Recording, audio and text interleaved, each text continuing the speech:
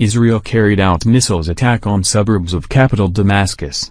Israel carried out a missile attack near the Syrian capital of Damascus and its southern suburbs early Thursday, Syria state media reported, with no immediate word on any casualties. State news agency, SANA, said Syrian air defenses were able to shoot down some of the missiles before they hit their targets. SANA said some of the missiles were fired by Israeli warplanes flying over neighboring Lebanon.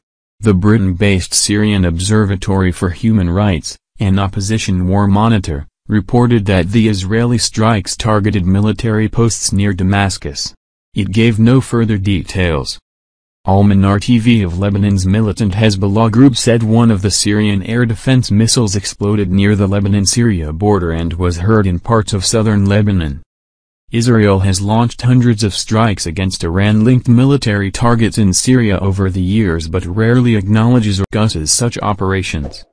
Israel views Iranian entrenchment on its northern frontier as a red line, and it has repeatedly struck Iran-linked facilities and weapons convoys destined for Hezbollah.